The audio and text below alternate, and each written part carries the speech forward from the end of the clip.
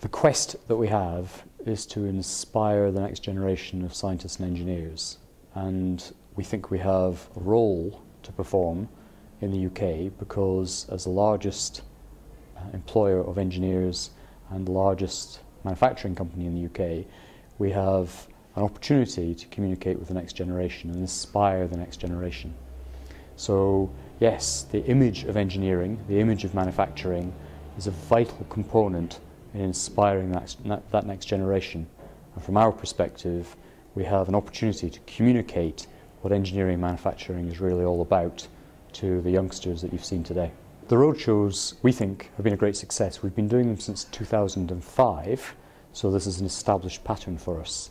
Some 240 schools this year around the UK will benefit from the show, and we have, over the years, had around 160,000 people see our roadshow. For us, you get the immediate reaction, which is one of enthusiasm and obvious signs of the inspiration that the show creates.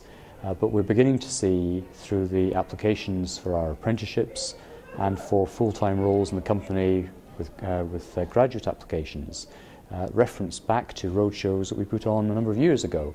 So it's a long-term investment.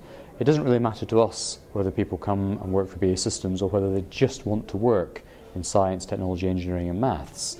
We think that that's a great opportunity for our company to inspire the whole of the next generation wherever they end up.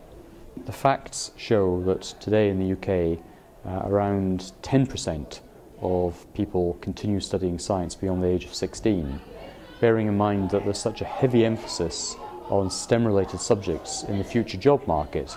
That's got to be a gap for the future.